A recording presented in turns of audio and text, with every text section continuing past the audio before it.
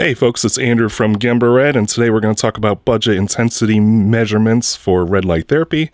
I know I introduced my PBM meter here that's been specially calibrated for red light therapy panels and LEDs and divergent non-coherent light with the milky white sensor here that's, seems to perform a lot better and easier than a laser power meter. It's been calibrated correctly. And I appreciate the interest that some people wanted to buy it, but it is going to be $1,000, which is very affordable compared to a professional grade laser power meter, compared to even a cheap spectroradiometer like the Hopo Color. This is $2,500, so $1,000 is a great price, but it's still more of a price for professionals and manufacturers and researchers that need this kind of measurement that's more accurate and done to the NIST kind of standards. So, the cheap budget hack that I published in my blog, I didn't show it on YouTube yet, is you can use a cheap solar power meter, which a lot of companies have used erroneously, and they measure falsely high, and I've detailed that out, especially on the blog. But it also kind of reads predictably high. So, we know the big problem is this calibration curve. So if a company doesn't know what they're doing, they only see, oh yeah, it can measure from 400 to, I think, 1100 on the spec sheet. And then they are mindless and they assume the calibration curve is flat, but it's not flat. So it increases, and that's why we get predictably higher readings from a solar power meter. So it's a good way to scam people because they know they get higher readings. The numbers, oh, well, we get 100 or 150 and, intensity numbers that you don't actually want to expose yourself to because you'll overheat your skin or your eyeballs. But they think, they've constructed a good narrative that higher intensity is always better. And there's no science for that. They often talk the opposite, that you don't want extremely high intensities for red light therapy. Anyway, but you do want to know the intensity, and a lot of companies that know that they've lied about intensity with solar power meters will suddenly say, oh, don't worry about intensity. We've only been scamming you with intensity for years, but don't worry about intensity anymore because you just caught us lying about intensity. So, it's like if you buy a car and your biggest factor is horsepower or miles per gallon, and the company lies about those factors, and then you don't get it, well, that's a big scam. Companies, the auto industry is highly regulated, and those companies have suffered a lot if they false advertise even by a few miles per gallon. The same thing here. We're off by about 2x, with the solar power meter. So it's not, the reckoning is coming, and the more they try to hide it, the more they're actually showing that they're willfully being deceptive, which willful is an important keyword that these companies need to check with their lawyers, what willful deception means. Before, they could have claimed that they were not willful, that they were ignorant, because, companies like Mita Red and Juve and Platinum LED legitimately don't know what they're doing. So they could have claimed ignorance at one point, and even the author of the famous book on red light therapy featured this in his book. So it's a big embarrassment to the whole industry. But anyway, so we can make a correction factor. I sent this to Light Lab International. The sticker's still on it, that they checked it out and compared it to their calibrated spectroradiometer. And so I didn't do that. I just took the data, made these curve fits to them, and then got the calculations.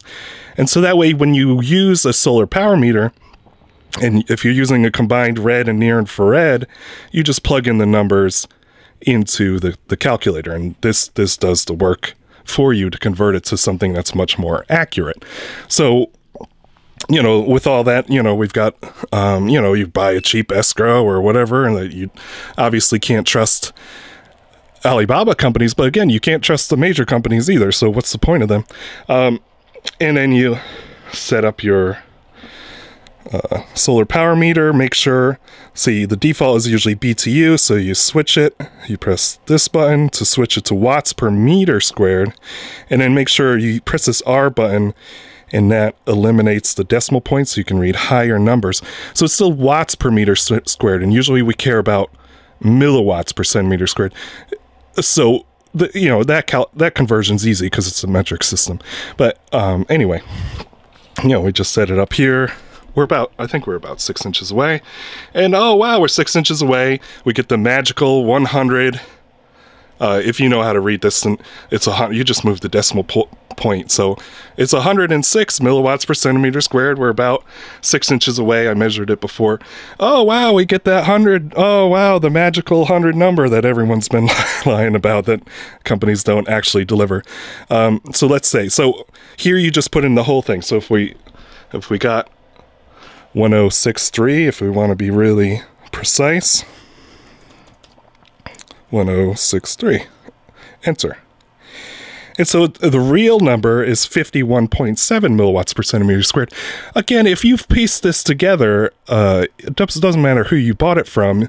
If they gave you the impression that they were delivering more than 100 milliwatts per centimeter squared, 150, 170, whatever the nonsense numbers they're claiming, you have a right to ask for your money back, because they false advertise. So it doesn't matter the return policy. The federal government is protecting your rights not to be scammed, right? So anyway, so we're at about 51. Let's see if we can line up the Hopo color, which, like I said, this isn't this is a cheap spectrometer. Even though it's 2500, that's actually pretty cheap for a spectroradiometer. And it's not NIST calibrated. It's calibrated to a Chinese standard. I asked the manufacturer. So, it's not a perfect... It's actually kind of a cheap hack in kind of a relative terms of this. So I'm going to change one of the settings. Here we go.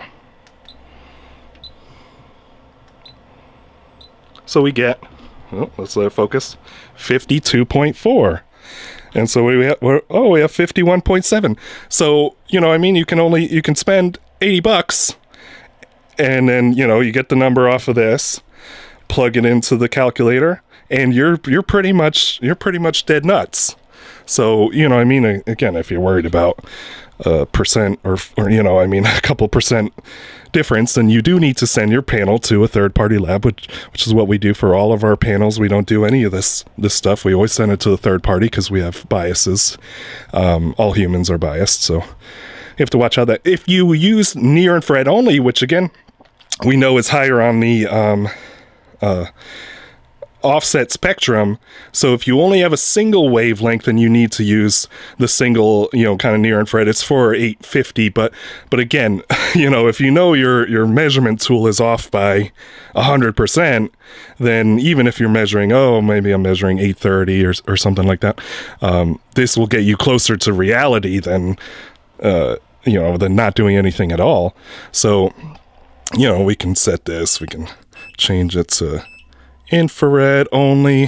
See, it's got the indicator lights. I like how it's got red and infrared indicator lights. So anyway, now we're just reading infrared. So we can do this.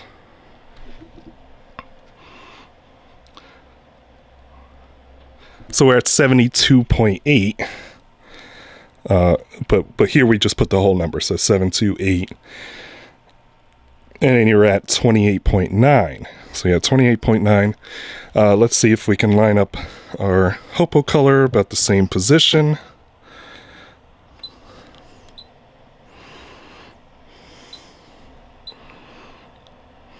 $31.